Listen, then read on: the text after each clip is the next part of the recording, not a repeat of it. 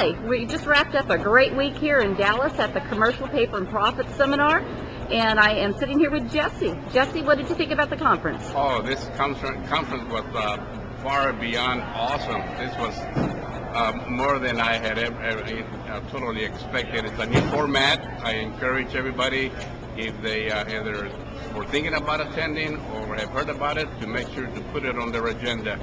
Specifically, what I've learned was that marketing is everything, and that we're in the business of real estate, but marketing is king.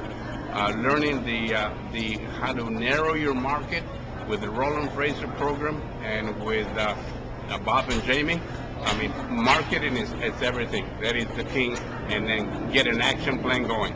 What's the one thing on your action plan that you're going to implement that you think is going to have the biggest impact on your business? Is get our team together. Okay. Get our team together and narrow our market, and specifically pitch our sale to the specific market. You know, don't be all over the place, but just be very specific in your market. Very good. Thank you. Okay.